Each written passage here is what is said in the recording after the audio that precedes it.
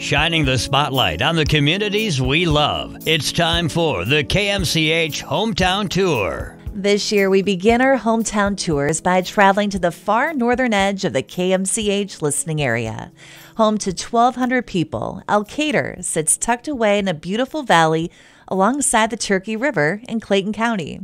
Approaching Elkader from any direction is a scenic drive with wooded hills, rich Iowa farmland, and river valleys and bluffs in Iowa's Little Switzerland region. Well, it's just such a charming community when you drive in, and it's just so beautiful. The natural beauty behind of the bluffs, behind the buildings, and in the buildings themselves of a historic nature. So you just feel a quaint little town when you drive through.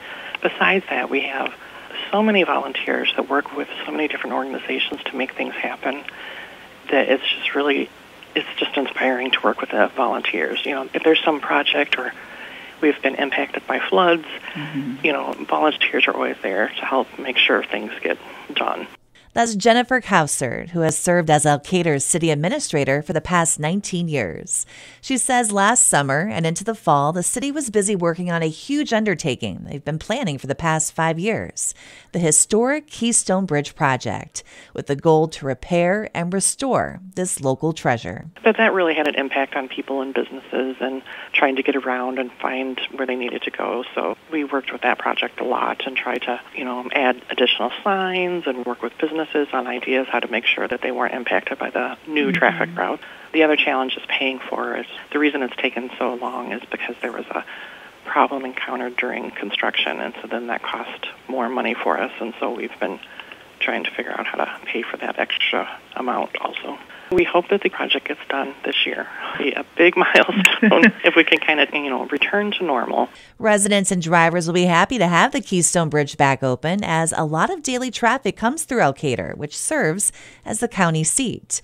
Whether you're passing through, day tripping, or planning overnight stays, Elkader Chamber Coordinator Ann Gibney says you'll find lots of sightseeing, shopping, dining, recreational, and entertainment opportunities in Elkader. Well, we see a lot of summer and fall activity because of where our location is, of course. We have camping, fishing, biking, hiking, kayaking, canoeing, golfing, hunting, leaf looking.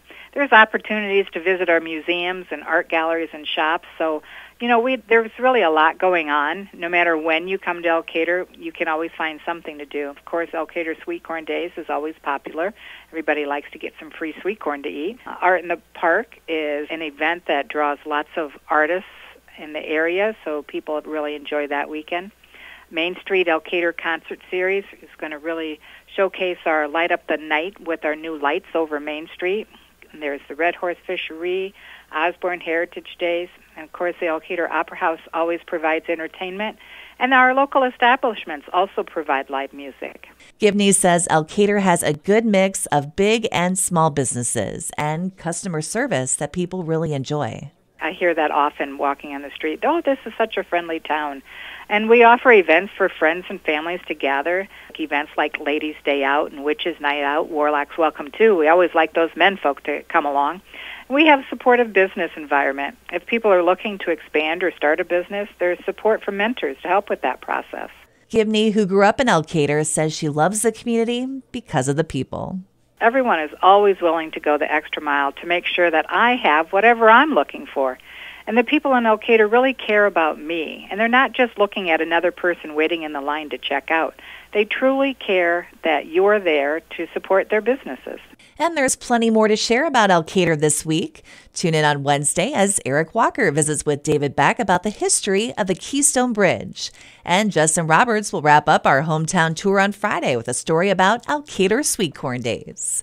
With your hometown tour of Elkader today, I'm Janelle Tucker.